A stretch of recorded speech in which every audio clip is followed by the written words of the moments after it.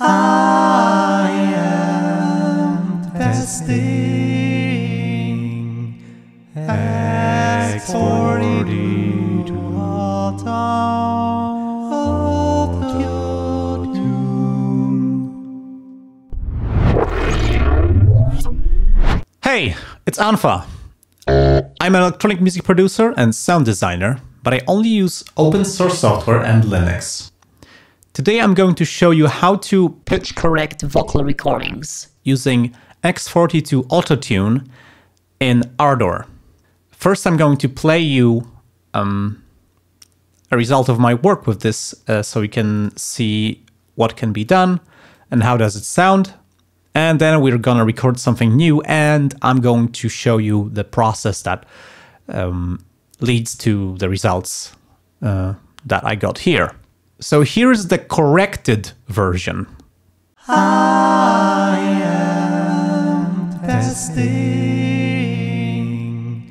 x42-Autotune. And now I'm going to disable all the x42-Autotune plugin instances and let's listen again. This is raw. I am testing x42-Autotune. If you haven't had any ear training, you might think like, they sound pretty much the same, but nope. So how was this done? You see, x42 is a pretty simple but effective plugin. This is the user interface. I'm actually going to scale it so it's easier to see. Does it go higher than 200%? It doesn't. Okay. So this is x42-Autotune. I'm going to turn it on to... I'm going to turn on input. And now you can see that it's constantly listening to my voice and trying to identify the pitch that my voice produces. If I try to sing a note, it will tell me what note it is. In this instance, that's an F. And it will tell me if I'm sharp or flat. Now the thing is, if you record a cappella stuff like what I did in this intro, it's not that easy to hear problems unless you have multiple voices, but then you can hear problems between them. But as soon as you're trying to tune your vocals to an accompaniment, some backing track or any instruments at all, you're going to immediately hear any intonation problems. And sometimes you don't have the skills or you don't have the time to re-record your stuff over and over. That's why being able to pitch correct your vocals is very useful. So I'm going to show you exactly how I made this. Each track, first I'm going to mute Autotune and I'm going to play it to you. Each track, maybe let's do it like that. I'm going to solo this, and each track, each vocal track, it's an audio track, obviously, and it has a respective MIDI track. And that MIDI track is used to give x42-Autotune context and tell it that the vocal should sing these notes, nothing else. So try to find the closest one among these and snap it to that. I am testing. So you can see, we can immediately see what kind of problems we have. This is +1 semitone. So this is another note. This is half a semitone. And right now we have correction on. I am testing. So this would be sharp. This part would be sharp, but it's corrected. There is some uncertainty. And I'm using this MIDI note, you can see right here, it's playing there, to make sure that we are playing this D sharp and nothing else, because there was some uncertainty and it wasn't sure, so the note was jumping around. If I mute this MIDI region, you can hear there's this wobble. But because I provided this MIDI region and placed the D sharp note, the plugin knows what notes should be there, so it snaps it to there. x42.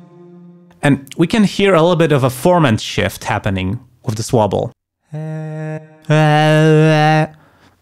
Our pitch is locked, but our formants are shifting. That's because x42-Autotune unfortunately doesn't feature any formant correction. That means that unfortunately with big pitch differences, you're going to hear formant shifting happening around, because it's pitch shifting, which in turn shifts the formants, and it doesn't correct for that. So the formants are going to be a little bit skewed, which is less than ideal if you want natural sound. But this is the only plugin that does this kind of thing, and it accepts external MIDI input. There's another plugin called Autotalent, which does feature formant correction, but it doesn't have a auxiliary MIDI input that can be used to determine what the pitch should be. So that plugin is not as controllable as this one. That's why I'm using x42-Autotune. And of course, this is not a problem if you're going for some weird effects, but if you want to have very natural sounding vocals, this is unfortunately not ideal. Let's listen further. x42-Autotune. So if I open the automation lanes for this, maybe go show existing automation, you can see that I'm automating the filter. Filter is this parameter here. Maybe I'll explain all the parameters now. So let's break down the UI of this plugin. On the left, we have this keyboard widget, which shows you the currently detected note on the keyboard. There's just one octave because it doesn't need more. And below it, it's a tuning indicator, which shows you how off the pitch the detected note is. So it's going to show you if the note is flat, then it's going to go to the left. 0 is dead on. And to the left, we have half of a semitone and then one whole semitone. That means if it goes up there, that means it's already a different note. So it was here, then it goes here. I'm going to explain all of these widgets in a second.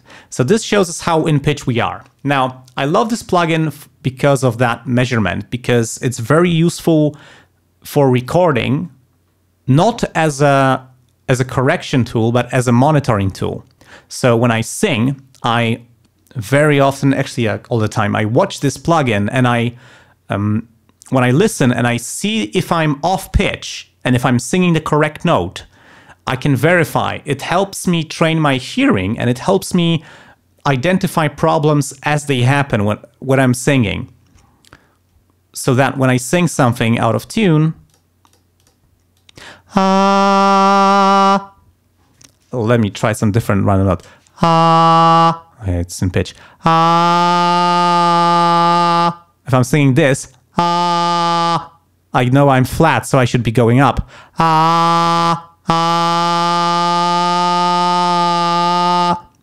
It's also a great game to just open this up and try singing so that you get dead on. It's very helpful if you can play an instrument. For example, just use a piano patch.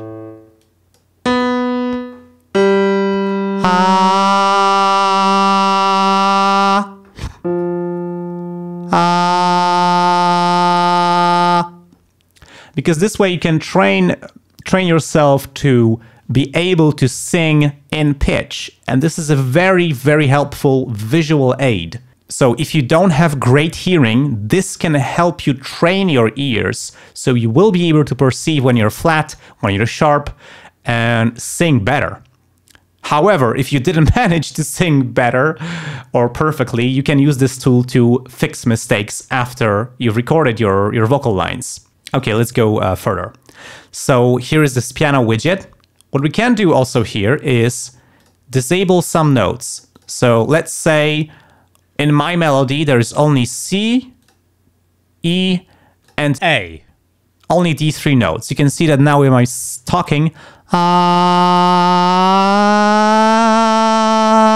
that's an A.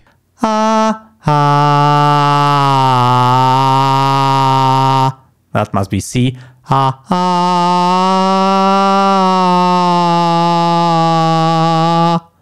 And that must be E. So we can limit the selection of notes. And if our melody has a known key, you can just dial in this key. You can also right click and here just choose a key. So if you right click on this keyboard widget, you can select a C major key or a minor, D minor, or you can D sharp minor or D flat minor. Or we can select all and then it enables all the notes. So it's a chromatic scale and not a particular one like G major or A minor, which is equivalent to C major. You can see that it disables all the black keys. Might not seem like that, but that's what it does. Okay, so this is the key selection. There's also a pitch bend widget that responds to MIDI pitch bend automation. To the right, we have a MIDI panic button. That means if the MIDI input gets stuck, then this resets it. There's this mode. By default, it's in auto. There's also MIDI, where it only actually perform correction when you play a MIDI note. Or there's manual, which means it will ignore MIDI input and only pitch correct based on the key you define here.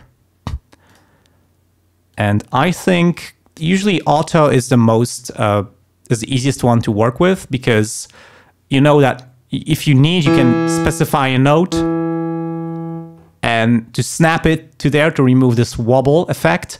But if you don't, then it's going to try to do it automatically. Okay, next thing is MIDI channel. It can, of course, listen to a specific MIDI channel. So, for example, I could actually have one MIDI track for all three voices and just use different MIDI channels and set Autotune plugins on each track with a different MIDI channel, like 1, 2, 3, whatever. Omni means it listens on all MIDI channels, basically.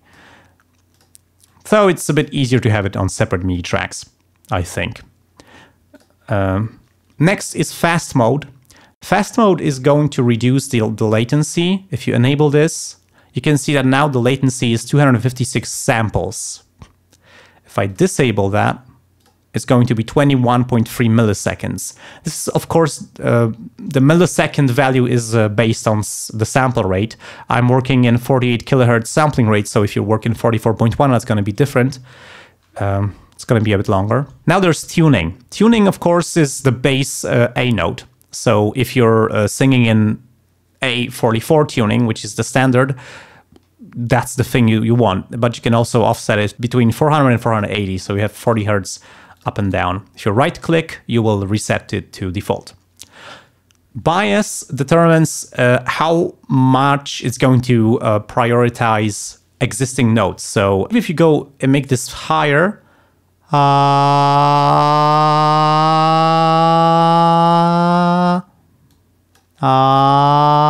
you can see that it snaps when a bias is at 0, it snaps to a different note when we reach half a semitone of detuning.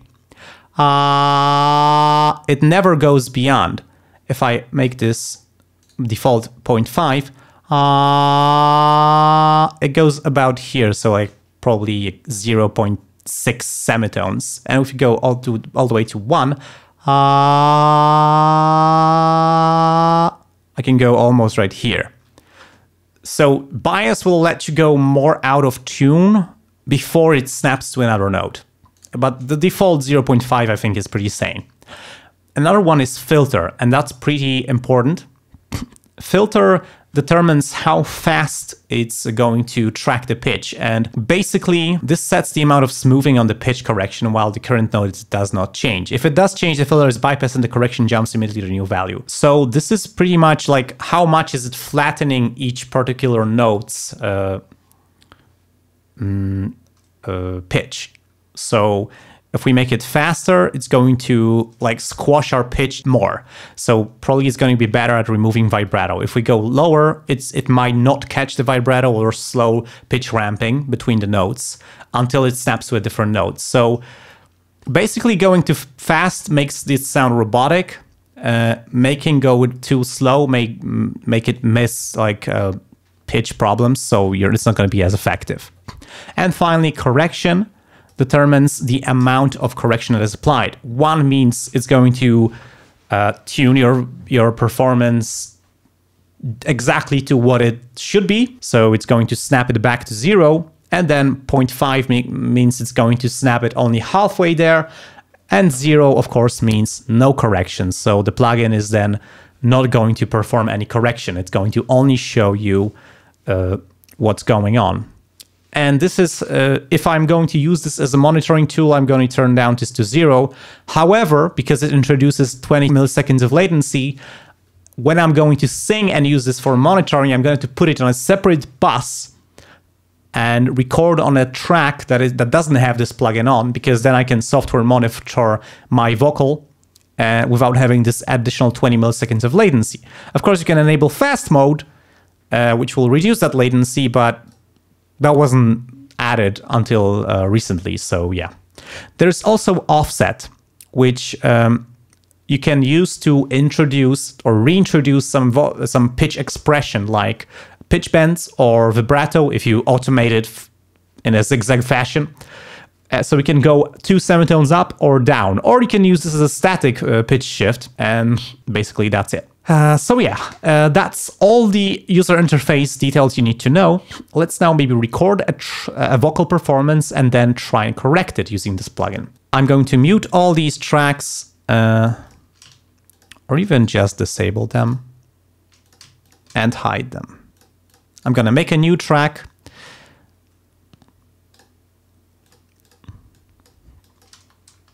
And record some vocals. Okay, I'm also going to create a MIDI track. I'm going to call this melody. I'm going to call this voice and melody.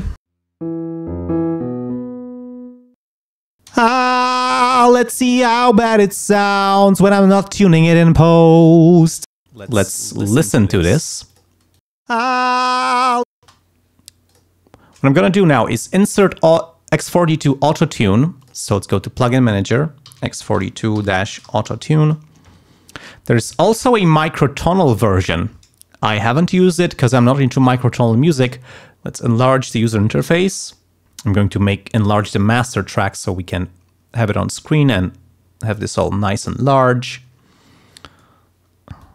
Okay, let's listen and monitor our performance. I'm going to disable correction for now, so it's not correcting anything. Let's see how bad it sounds when I'm not tuning it in post. Is it gonna sound awful? Awful? Awful? Yeah. There's a lot of vibrato and it's jumping all over the place. Let's enable correction now and see what happens. Let's see how bad it sounds when I'm not tuning it in post. Is it gonna sound awful? Awful? Awful? Yeah. Now, if I turn the filter all the way up to fast, let's hear what that will do. Let's see how bad it sounds when I'm not tuning it in post. Is it gonna sound awful? Awful? Awful? Yeah. So that's the T-Pain mode. Well, I'm not going for this sound right now, so let's try medium. Or medium rare. Now the thing is, right now the plugin goes like all the way up. It just levels out all the pitch all the time. So what we can do is use automation to change the amount of correction at each point, so that we can disable correction where we don't need it and enable it just where we need it. Let's see how bad it sounds. So usually I don't want to pitch correct the starts of the note because it sounds unnatural. And I can... we are going sharp in this note, so I need to add in some correction. I'm going to ramp it up to 100%, and then ramp it back down again. Let's see. Let's see how bad it sounds. Let's see. Let's see how bad it sounds when I'm not tuning it in post. We have a lot of vibrato in here, and that's, I think it's pretty centered. We can see if we can flatten it out. In post, is it? Yeah, it converts our vibrato into this weird formant wobble, which is not necessarily a better thing. It in post. However, we could like also automate the filter so that we can, you know what, let's change it to write mode so that it inserts a point determining this exact value here. Now we can change it to play mode. And if we go all the way down, it's fast, and then it's going to be slower. So I'm going to go for slow. So enable this pitch correction, make it strong, but make it slow. So it should pass through our vibrato. Tuning it in post, is it? It sounds much more natural. Tuning it in post, is it gonna sound a fool? We can maybe make it faster here. Fool. Oh, we're not correcting anything, so let's enable the correction here. Sound a fool. That sounds bad. Let's make the filter slower. Sound a fool. And I think in this part we actually need to specify a MIDI note we're going to snap to. Let's do that. So I have a MIDI track. Now, x42-Autotune by default comes with a sidechain input enabled, and it's going to take a MIDI input. So if I click in here, I can select melody, which is this track, this MIDI track here, and it will take the MIDI output of that track and feed it in here. So now, let's close this. If I press a key, it goes to the melody track, and that MIDI data goes to the x42-Autotune plugin.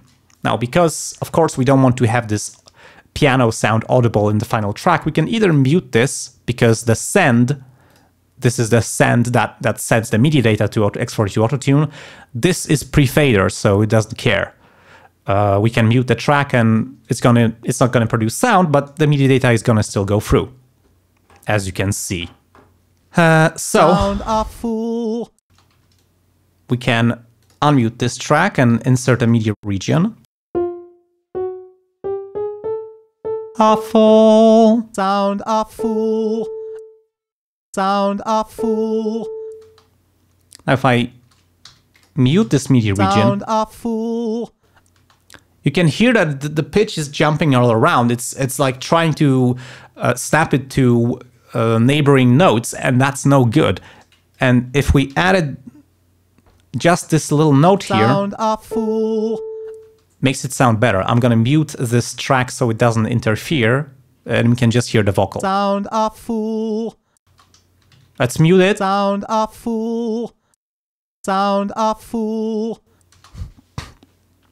So this is very useful that you can define exactly what note or notes, because if you put multiple notes in here, Sound a fool. you can see we've defined A and also F sharp. Sound a fool. And then x42-Autotune can decide which is closer and snap the note to that.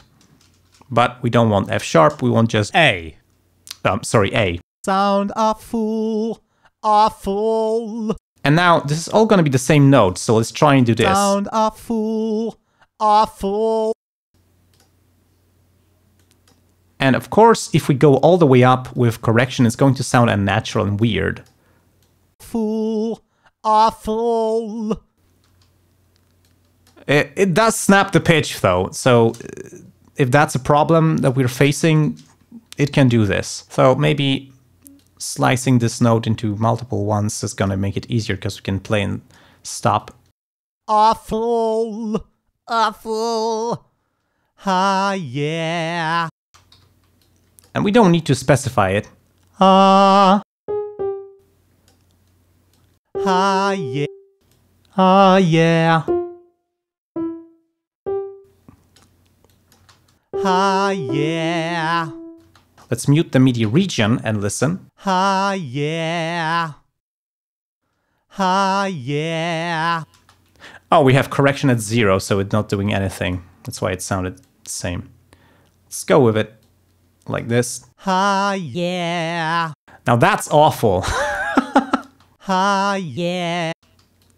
So we are going way overboard with this correction and it just doesn't work here. Ah, yeah. Ah, yeah. So sometimes in transition between notes, I would drop the correction to 0 for a short while to let it like naturally transition, and then we punch the correction back in. Ah, yeah. Ah, yeah. It's still pretty weird. I'm gonna make the correction faster and see. Ah, yeah. Let's make it even faster there. Ah, yeah. Ah, yeah. Okay, let's mute the Autotune plugin and listen to the original. Ah, yeah. It's a wobbly. Ah, yeah. This is not wobbly in pitch, it's wobbly in formants. Unfortunately, this plugin doesn't correct formants. I wish it would, because it's very useful that it has this auxiliary MIDI input, and it's very powerful. It's really cool for some specific psychedelic vocal effects, which I've demonstrated in a different video, so I'm not going to do that here. And yeah, that's pretty much what I wanted to show you. How to use x42-Autotune. Let's now add some reverb. Oh, maybe this one. Ah, let's see how bad it sounds when I'm not tuning it in post. Is it gonna sound awful, awful, awful? Ah, yeah. Awful. Ah, yeah. So there you have it, x42-Autotune. I hope this video was useful. As you can hear, the results are varied. It's definitely not a replacement for something like Melodyne, but it can fix some problems. And sometimes when you don't have time to re-record another vocal take, or 5 or the 20, I've used it with success, and I've been able to complete projects that I wouldn't be able to complete otherwise, without having to cringe every time I listen to them. And yeah, thanks for watching. I hope this video was worth your time. Also, huge thanks to all the people who are supporting me financially. If you, dear viewer, would like to join them, please go to patreon.com/anfa or liberapay.com/anfa, where you can give me $1 or $2 every month. Yeah, and also you can join my community chat on Rocket Chat or Discord. The links are in the video description. You can also download the project file that I've made here, and you can experiment with it. So yeah, I'll see you in the next one. Oh, let's see how bad it sounds when I'm not tuning it in post. I bet it's gonna sound awful, awful. Oh yeah.